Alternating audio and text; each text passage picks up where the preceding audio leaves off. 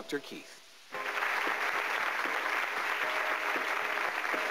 All right, welcome back. We've been talking with Johnny. Johnny's been in college for 13 years. No intention of graduating, well, just yet, as we said before. But please welcome now the authors of The Quarter Lifer's Companion. It's a book that focuses on this generation's inability, they say, the authors, to face the future. They are Abby Wilner and Kathy Stalker. So please welcome them.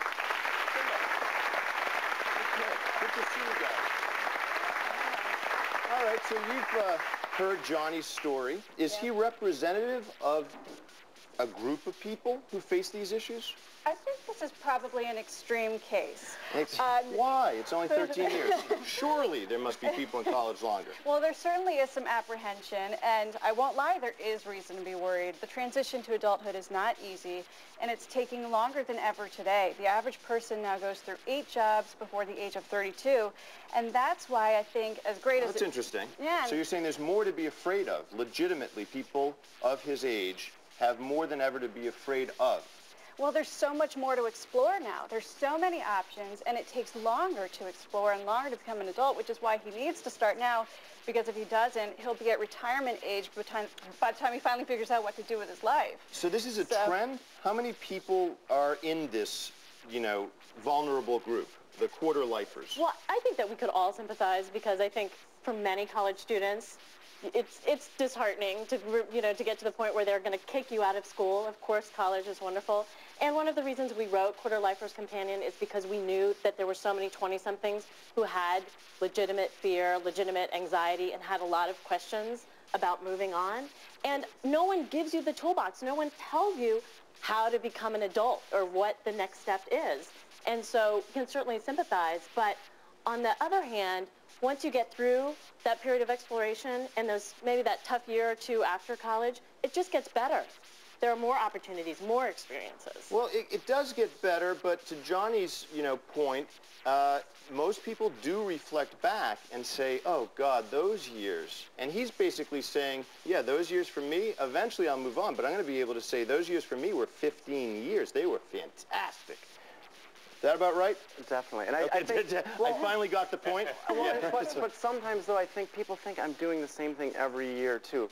And that's not it. Within the last year, I studied in London, I studied in Paris, Amsterdam, I did some time in South Africa, I was in Rome. And that's just doing my studying abroad stuff. Even here in the States, I was active on campus, off campus. So every year, it is something different. Question?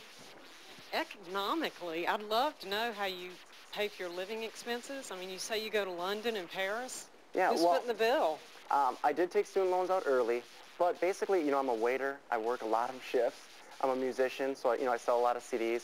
Also, another thing that we've done in the last year that did cause a little controversy was, we have this website, which is JohnnyLechner.com, and it talks all about, this whole adventure, all these years of college. Well, we have a place where people can donate, and some people do donate to the college fund. Could we pay you to leave college? Yes. I'm just wondering. I mean, I want to be helpful here. Enough money, I'm sure I would. Are you an only child? I did grow up as an only child. Why do you ask that? It just seems... That does come up sometimes, and... Oh, that's interesting. You were alone as a child. But I'll tell you, and here's how I think it all does relate. That's good. Who did you live with? You want to be a co-host? Who did you live with when your parents were divorced? I went back and forth between my two parents since it was my high school years, and so I wouldn't be forced to choose. But I do know, because of that, growing up as an only child, I have always kind of reached out and had these friendships where it is like a family. We do our family dinners. I'll tell you, I think she's hit on something, because when people leave, the family is ambivalent about it. Like all your recruits, all your brothers and sisters, and she's like, I don't know why he won't call me his girlfriend. It's partly because she's also family. It's interesting. Like, you want everyone to be very connected to you and never leave, maybe, although you're also supportive of Alex, who has left. You're a complicated guy. Has anyone told you that? He shares a lot of love with a lot of people. I think that's one reason why he's worried about committing to one girl, is because oftentimes a girlfriend will get kind of jealous of that devoted attention to other men, other females. Yeah, they do that. We'll be right back. Stay with us. We'll find out why they do that. Why do women want us to commit?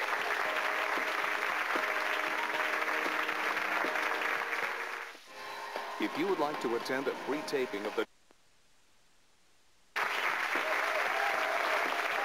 Okay, I want to thank all my guests for joining me today. Thank you, guys. Glad you were here. Today we met a 30-year-old man who has 300 credits in college and spent 13 years earning them and has no plans to graduate because, why, he loves it. Now, I have no problem with that love part. My concern for Johnny is maybe he'll look back 10 years from now and say, look, I could have had other things in life, like a promotion at a job or an anniversary or a baby, just for a few things to mention. So we'll follow along, because one thing we know about Johnny is he's got a good heart and a good sense of humor. He just doesn't have a diploma. We'll see you next time.